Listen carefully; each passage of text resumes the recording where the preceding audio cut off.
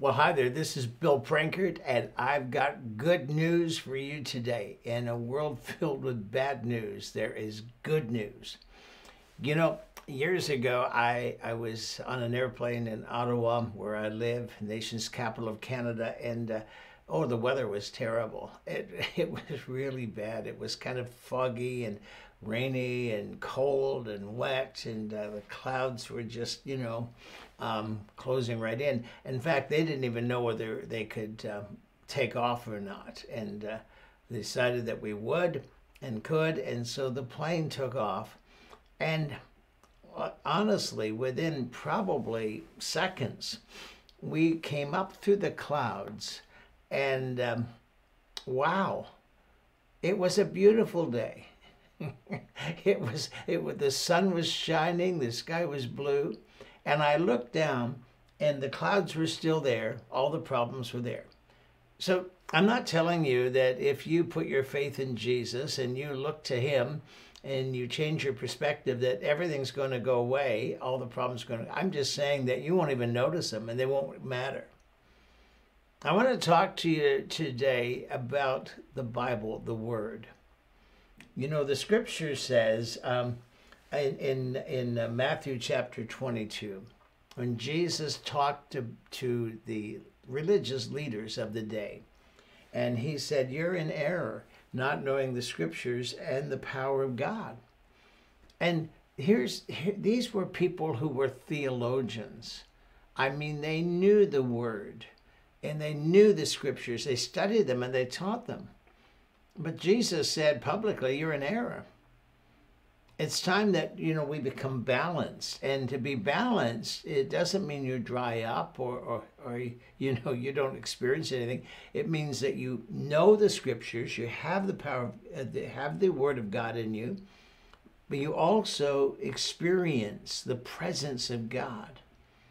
That combination is phenomenal. I mean, when you've got the Word in you, you're solid. You're going to stand. And the problem is, a lot of people have taken this book and they've just made it a bunch of theology. This book is different than any other book. This book is alive. The Bible says the Word became flesh and dwelt among us. You can't love Jesus without knowing and loving the Word. The good news is that God wants to speak to you today. Some people are waiting for an audible voice. Some people are waiting for somebody to come with a prophetic word. But every time you read this book, every time, He will speak to you. This is His Word. This book is alive. And I'm just going to give you a suggestion today.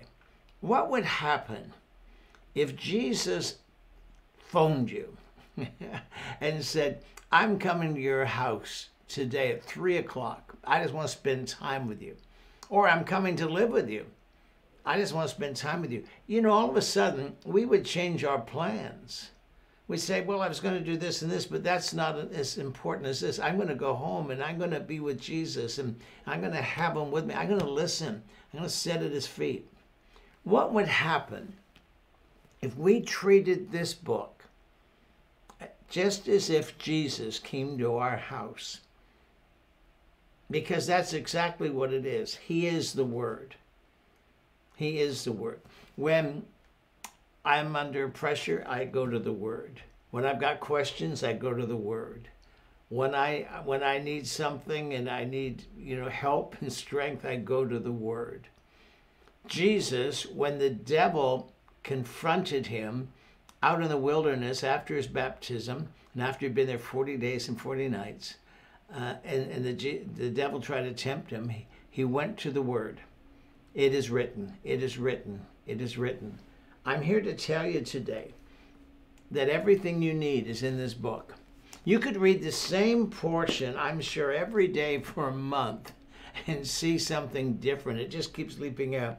Gwen and I this year are going through the Bible again, reading the Bible from cover to cover.